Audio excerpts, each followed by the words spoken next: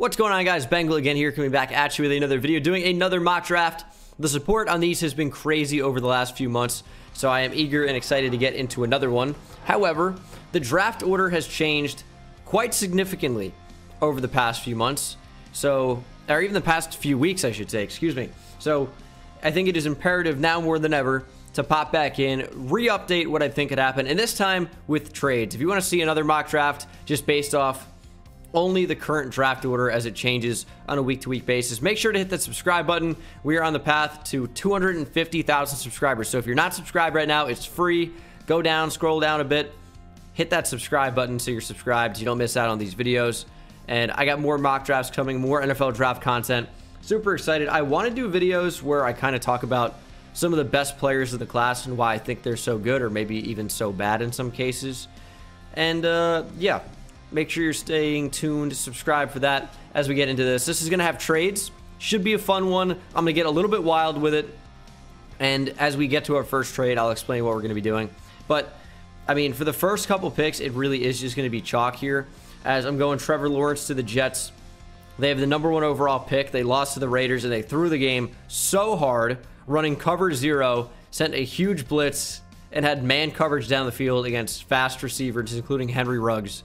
It was a huge mistake for the Jets if they wanted to win, but as far as tanking goes, it was a huge play to keep getting Trevor Lawrence as the Jags continue to lose. But I think the Jets have such a high pick.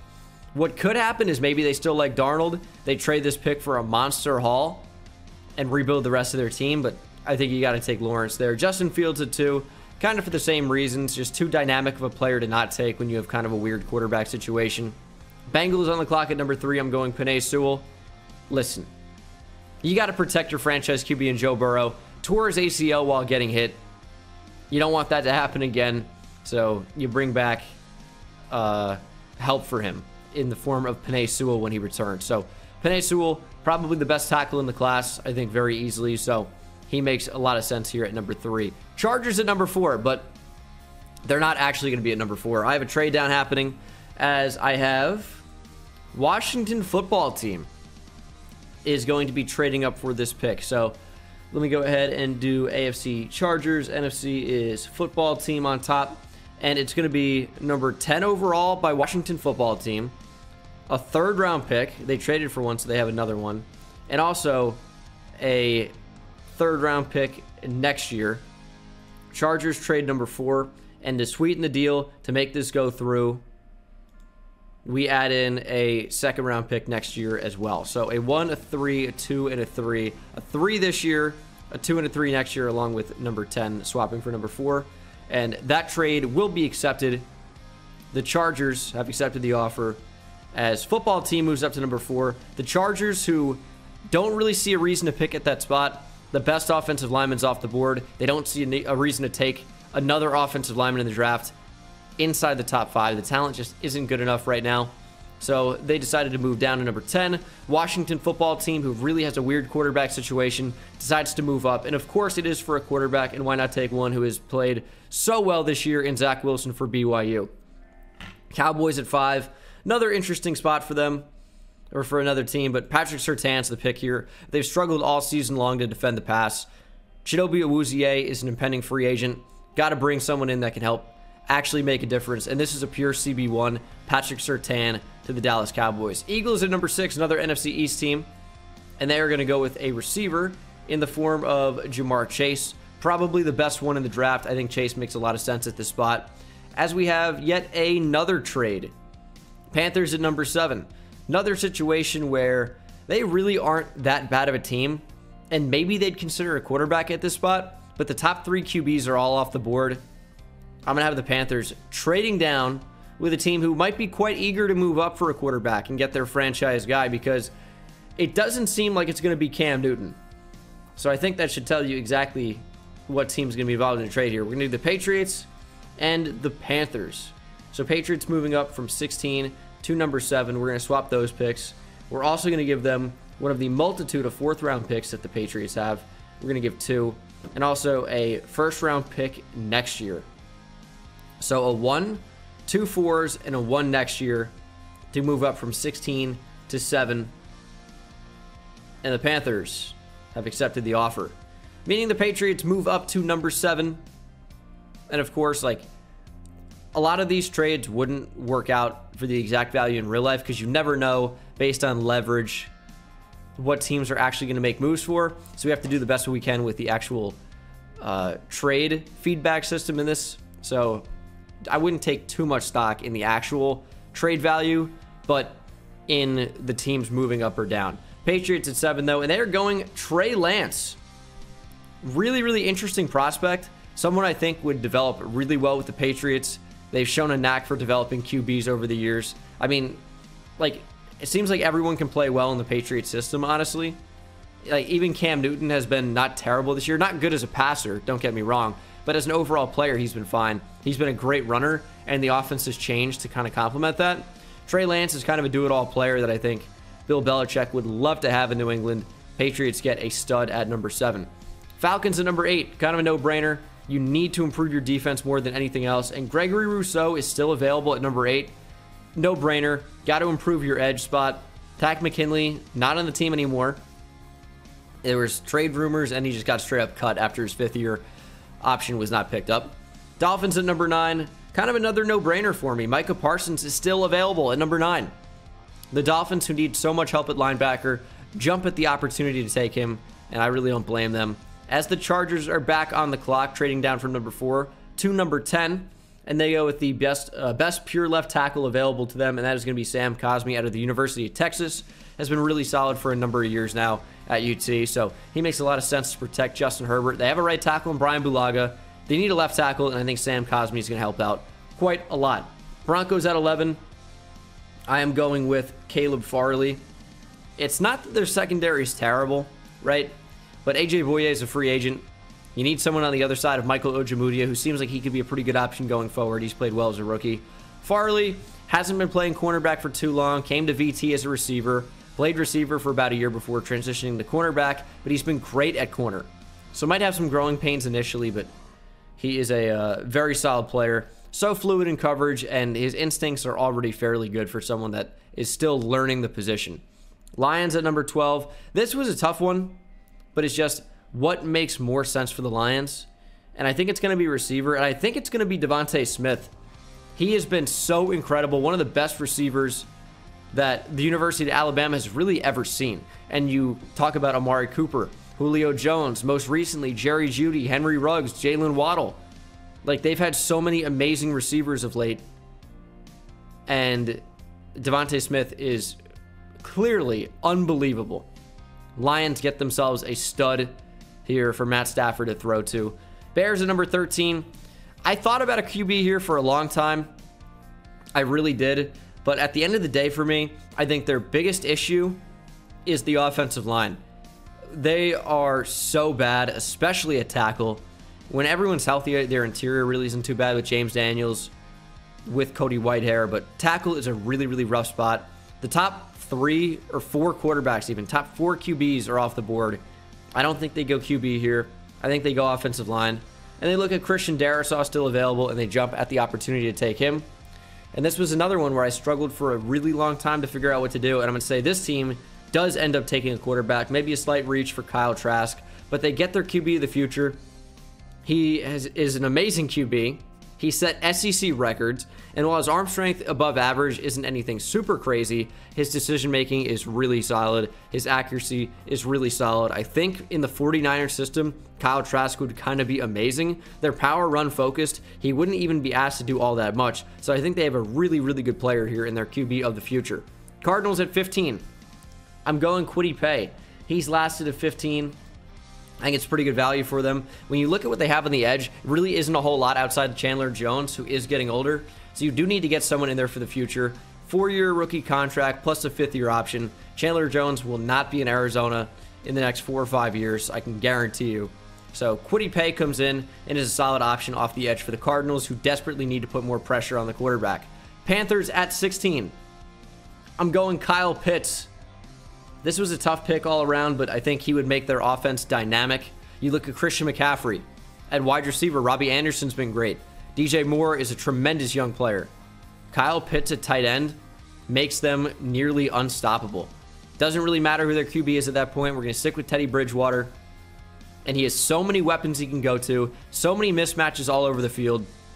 I think Kyle Pitts would be an incredible option for Carolina. Ravens at number 17. This one, another no-brainer for me, as I'm going with Wyatt Davis. They need help on the interior of the offensive line so badly. It's terrible. Their tackles are going to come back and be healthy. I know that Orlando Brown Jr. is still healthy playing left tackle, but with Ronnie Stanley back at left tackle next year, Orlando Brown Jr. back over to right tackle, you need help on the interior. Without Marshall Yanda, the Ravens offense has kind of looked lost. Wyatt Davis could help that out quite significantly. Number 18, I'm going with Azeez Ojulari. Sick, stud pass rusher for the Georgia Bulldogs. Really, really talented player, and they need help off the edge. Cleveland Ferrell just really isn't developing the way that they wanted him to. Max Crosby's a good player, but you need more than just 2 edge rushers in today's NFL. And Azeez Ojulari could definitely end up being that. Really, really talented player. As we have my favorite team, the Giants, at number 19. And you know what? I think it seems crazy that Jalen Waddle has fallen to 19. One of my favorite players in college football, if not my favorite, and has fallen to my favorite team. I understand that. I think some people are going to be mad about this pick, but the teams picking in front don't really need a QB so much. I think the only other team that really would have considered Jalen Waddle is maybe the Lions at 12. I think maybe the Dolphins at 9, but Micah Parsons was too good to pass up at that range. So I guess I could see Jalen Waddle falling to number 19 after a huge injury to a really important part of his body on the legs, where his speed is a huge part of his game. So Waddle falls to 19. I would be over the moon with this. Love Jalen Waddle, and I love what he would do for the Giants offense that desperately struggles on offense, although the defense has looked great of late. Vikings at number 20. I'm going with Rashawn Slater. He's a versatile guy. I don't think he really would be playing tackle for them. I think this is more transition inside the guard, but plays tackle at Northwestern. I know some teams actually think of him as a center, which you wouldn't need with Garrett Bradbury. But you have an extremely versatile offensive lineman here that could help out a multitude of different positions on this line. Think of him maybe as your Elton Jenkins with the Packers. At number 21, I am giving the Tampa Bay Buccaneers an edge rusher in Joseph Osai out of Texas. He's been so good for Texas. I think he fits the scheme in Tampa really, really well. Thought about offensive line for a while, but just didn't think there were any offensive linemen really worth taking at this point, especially with Donovan Smith's contract still at left tackle. So we're not going to take anyone available. I mean, if you look at offensive tackle, you have Jalen Mayfield, who's good, but is a right tackle, and that's where Tristan Wirfs has been amazing. I just don't think it happens, as we have the Dolphins at 22. And we're going receiver. Terrace Marshall's looked so good for LSU this year as a true number 1 with Jamar Chase opting out. He's been great. Need more weapons on that offense, and I think Terrace Marshall definitely would offer that here mid to late in the first round. Colts at 23. Another position, another team where you think about maybe taking a QB, but we are going offensive line. This time, it's going to be Liam Eichenberg. Really, really solid player for Notre Dame. He's looked great this year. And even though I didn't have the Bucs taking a tackle, I think the Colts, with Anthony Costanzo being as old as he is and his contract running out, you need to find a replacement for the future. He doesn't necessarily even have to play right away, but I think would be your starter in 2 years. So Liam Eichenberg here in the first round. Too good a value to pass up for the Colts, who need the position more. Have the Titans at 24. Another team. Really struggle with who to go here, because I thought a long time about giving them Jay Tufele, but I ended up settling on an extremely athletic edge rusher out of Penn State in the form of Jason Owe. Solid player. I mean, athleticism traits off the charts. It'll be interesting to see how he would perform on the other side of Harold Landry. Really, really, really doubt Jadeveon Clowney plays for the Titans next year, as the Jets are here at number 25. Second pick here in the first round, of course, went with Trevor Lawrence earlier. And this time we addressed the other side of the ball in the form of J.C. Horn. Listen, the Jets got exposed yesterday at the end of the game when it mattered most in man coverage down the field. J.C. Horn had a great year for the Gamecocks. Man cover corner, would work for the Jets, but they just fired Greg Williams, so new defensive coordinators. Who knows what their scheme's going to be. But J.C. Horn played super, super well. I could see him going a lot higher than this. Jags at 26. I'm going with Pat Freiermuth out of Penn State. One of the best tight ends in the draft. Really, really good player. And the Jags, who have nothing at tight end for the most part, get a big difference maker as an extension of their offensive line. Number 27 got the Bills. I'm going with a cornerback, and one of my favorite in the entire draft, and Eric Stokes out of Georgia. Really, really good player, super high ceiling. They get a true CB2 on the other side of Tre'Davious White. Browns at number 28. They need linebacker more than anything else, in my opinion, and there's a pretty good one available. I think you can have Mack Wilson very easily as your inside backer. Even Sione Takitaki playing in that role sometimes. I think your strong side linebacker is probably going to be Jacob Phillips, so you need a will. And what better one than Jeremiah Owusu-Koramoah? Fits that will role super well to play on the weak side, and I think would help out the Browns significantly, as they need someone to run with tight ends. They need someone to go sideline to sideline, and Owusu-Koramoah can definitely fill that role. Number 29, we have the Packers. This is a weird one because I always want to give them a receiver, just help out Aaron Rodgers, but it's their defense that's really bad, and Zaven Collins, I think, would give them a whole ton to work with as someone that can play inside and outside. I think he's probably best suited to be a strong side linebacker because he can still rush the passer, but he's also someone that plays off the ball really, really well, and the Packers need linebacker very, very badly. Zaven Collins is a solid pick for them. Chiefs at number 30. Got to give Patrick Mahomes more time. Want to keep him healthy long term. And Elijah Vera Tucker's looked great for the Trojans so far this year at USC. In just a few games, he's trending up as one of the best offensive linemen in the class. Chiefs get a good player at number 30. Saints at number 31. I'm going Shaun Wade. He's looked not so great this year transitioning to the boundary, but as a nickel cornerback, I think he would be incredible. I think that would fit well with the Saints. Or they can play him on the boundary as he continues to develop. Need someone on the other side of Marshawn Lattimore. Don't really have a ton of cornerback, but if Janoris Jenkins stays and plays well, Shaun Wade feels right easily into the nickel and could be a really solid option for you. And then at 32, we have the Steelers, and I'm giving them Patrick Jones, keeping the Pittsburgh player in Pittsburgh. I think Patrick Jones is a really solid player. He's far down the board on the Draft Network's rankings, but I think Jones could easily go in the first round. He's a really, really good player, and we have a fun storyline keeping the Pitt guy in Pittsburgh, but I think it makes sense for more than just that. He's a really good player. Bud Dupree is going to be a free agent. Need someone on the other side of your stud edge rusher in TJ Watt. Patrick Jones could be it. Bigger guy, but is a really, really talented athletic force to be reckoned with. Could easily be a first-round pick, and that is my mock draft with trades. Kind of got a little bit crazy. I'm sure, per usual, there's going to be a lot of disagreements and whatever, but I had a few trades in there. Only a couple. Just wanted to experiment with it. And for the rest, we pretty much just had chalk, but that's the way she goes sometimes.